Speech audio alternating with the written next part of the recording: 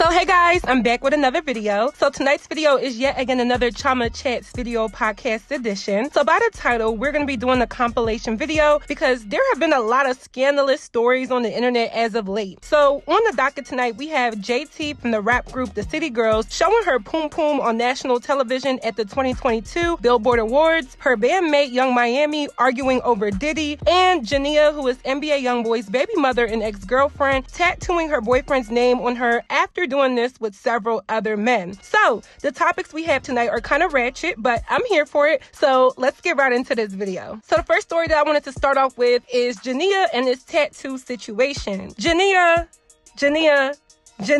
How many times did I call your name? So the blog reported that Jani'a tattooed her boyfriend, Deontay Murray, who plays for the San Antonio Spurs, on her arm for the second time. Now, a red flag with this is that Jani'a has tattooed about maybe 2, 3, maybe 5 different other men's name on her body. And each time they break up, she gets it covered up. So she's out here looking like a second grade art project and hasn't learned her lesson. I really don't mean to be shady when I say that. I'm literally giving the harsh truth because all the random tattoos are, in my opinion, cheapening to the body. Ladies, when it comes to us getting tattoos, placement is so important because we can go from looking fine to looking real ghetto and trashy really fast. Outside of YouTube, I am the director to a modeling agency, and I do take models with tattoos because I'm working with an urban market as of now. But when I see a model with distasteful tattoos that don't make any sense, I pass on the model, and I have several times, just being real. Anyway, so she got the tattoo and people noticed and called her out for being dumb. And I mean, rightfully so. She's definitely dumb for tattooing this man's name on her body for a second time after the relationship didn't work out the first time. You would think someone who is sane, cognizant, and I don't know, not in the 7th grade would know not to make the same mistakes twice. So initially, after being called out, she started going off on people that were calling her out. So someone tweeted, one thing about Jani'a, she gonna post whoever she dealing with and tat their name. And then Jani'a comes back and says, and one thing about y'all hoes, y'all gonna worry about another B poom poom. Then she says, if I'm dumb, let me be dumb. Oh well, at least I don't have 20 baby daddies. And I was like, okay, insert Waka Flocka meme. Like, okay, like, what does that even mean? Because most of these rapper baby mamas really only have one baby daddy. Like, okay. I don't understand why these girls that are supposed to be the pinnacle of modern success for urban pop culture address every discrepancy they are a part of, overly share their life, and don't ignore ridicule. I do get addressing stuff and clearing stuff up, especially as a commentary YouTuber where all I have is my word, but these girls are supposed to be seen as the top tier role models that are put on a pedestal for other young women to follow. And I'm not gonna lie, this made me sad for her and all of the other girls who look up to her. So ironically, 72 hours later, Jani'a and Deontay break up. So allegedly there was a quote-unquote fake post from Deontay's baby mother basically stating that he brings multiple women around their child, he begs to have his family back with her, he still wants to be with her, etc., etc. I know. And both Deontay and the baby mother have said that this post was fake, but to be honest, even if it is, it still makes Jani'a look dumb because tattoos are permanent and this is another scandalous situation for her and this relationship. I will say this, I actually think Jani'a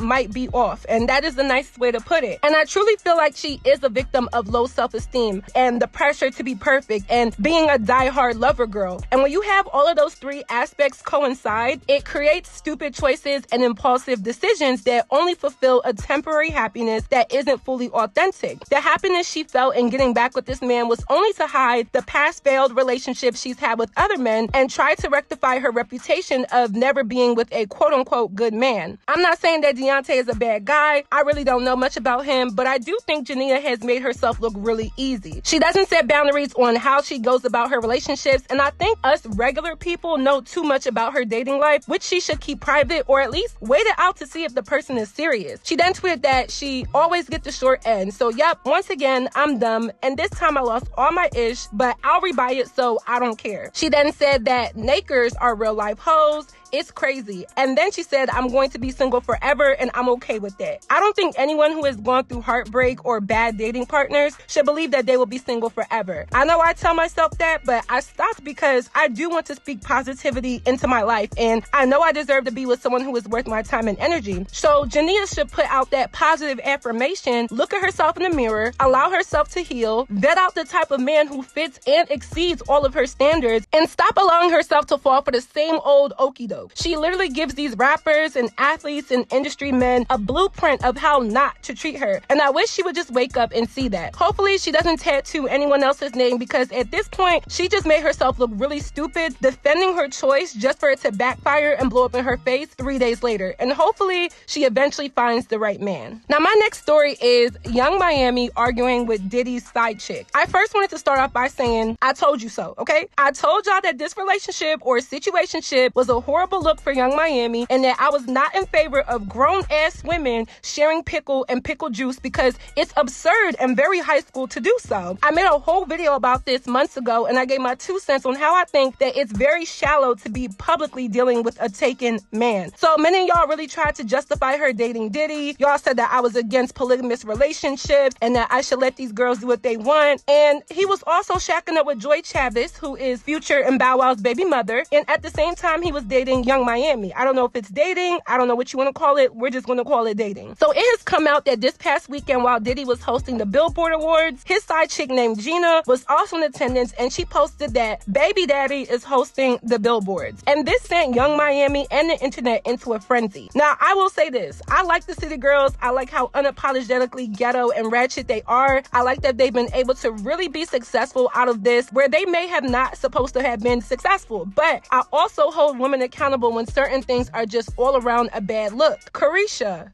no, okay? And because no, okay? No, you are not Young Miami, one of the top female rappers out right now by popularity and relevance, and you're out here making yourself look like a bona fide dummy because Dick Too Bomb? Because Peter Piper picked a peck of pickled peppers? A peck of pickled peppers Peter Piper picked? Seriously, sis? I think it's crazy how she came for Gina, saying that Gina just wanted attention and that she was gonna give it to her. Carisha, you're supposed to be better than this. Supposed to be way better than publicly addressing a side chick who was a side chick before you were even entangled with Diddy. And quick question, how is Gina the side chick when Miami said, I am, and that's why I F with your nigger and ain't coming off of him, I don't care how many pics you post. And then she said, get that head, get that bread, and leave. To me, y'all, it's giving bothered and pressed. I don't care what y'all say, because if you're locked in with a man and he values you and respects you, and you also have value and respect for yourself, you never address the side chick, okay? You never address anyone but the man. Even when she said, get that head, bread, and leave, yes, sis, I'm with you, but you do that privately, okay? Like, what happened to having shame for looking dumb for a man? In my previous video, I was saying that because these are grown people, I don't care what they do, but be hush about your business. Nobody needs to know that you were smashing Diddy and getting paid like an escort. That's for you to keep to yourself and keep collecting your coin. I don't think I would ever open my mouth about something like this, because it does nothing for women. But here go this confused and dingy generation talking about some, yes, sis, get your money. That's right, sis. Tell that girl you ain't coming off him. Like, shut up, okay? Shut up, that's your mouth. Shut up, that's your mouth.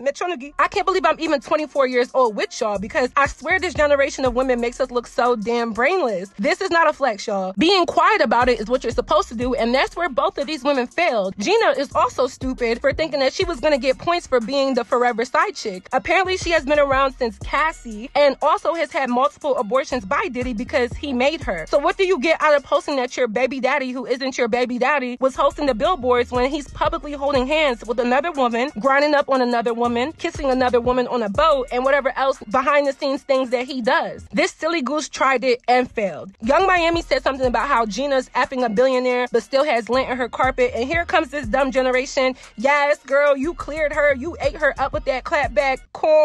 Corny. Like, can I get a corny? Like, no, that joint was weak and had no correlation. You should be dragging your damn self, because as much as you're trying to salvage your top spot in Diddy's harem of women, you're blowing up his spot, and soon he will drop you like it's nothing. Next thing you know, the next rap girl is in your spot. That's what happens when y'all let men have their way with you, Jones. Like, you're not running nothing. I would not feel any way about this relationship if they were quiet about it, but I know all of these girls want attention, and they want to be seen as quote-unquote that bitch. You want the fame, the looks, the rich boyfriend and husband, and I do too, sis. I'm not finna lie. But the difference is, I don't want to look stupid. I refuse to argue with nan girl about community service penis. That's corny, and I truly truly predict that Diddy will be dropping both of them before summer is over. Now, the last story on the docket is JT exposing her poom poom to national television at the same Billboard Awards we've discussed in story number 2. I can't believe the city girls have been wilding out like this, like damn, double homicide. But nonetheless, JT and Young Miami presented the award for top R&B artist, which, side note, I like Doja Cat's music, but that was supposed to go to Summer Walker.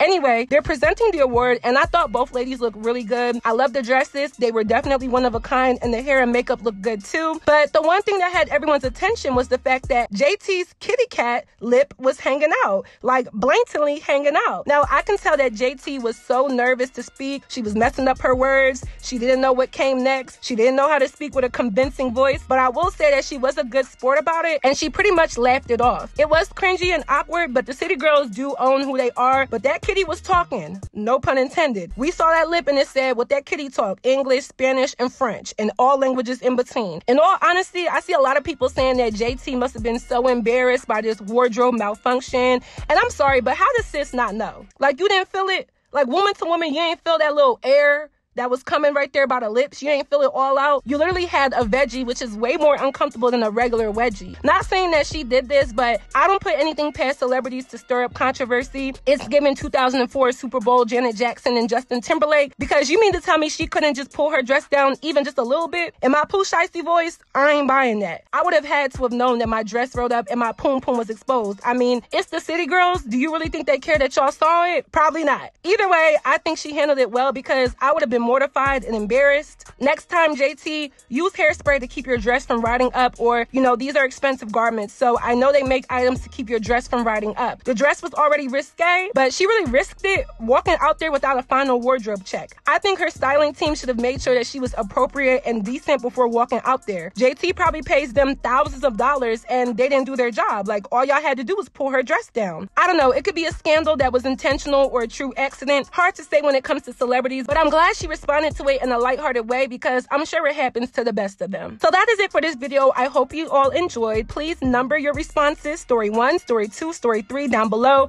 I want to know what y'all have to say on all 3 topics. If you guys haven't already, make sure you stream my song Ballin'. It is out on all platforms. I will link it down below as well as the video, and I will see you all in my next video. Bye guys. They know I'm the queen, they cheering for me when y'all on stage is crickets. They know I get bread, they know I make dough, they know I be baking them biscuits. They know I got comments for days, I have no limit, I get the commission.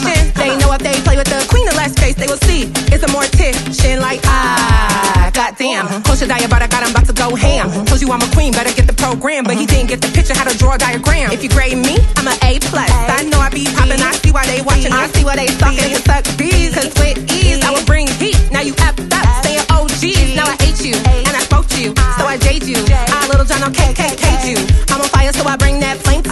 S-E-Y-N-E is my name too. I'm the one you can pay that check to. I'm the one you gon' pay respect to. Yes, ma'am. Goddamn, and me killing it wasn't an accident. So damn right, yeah, I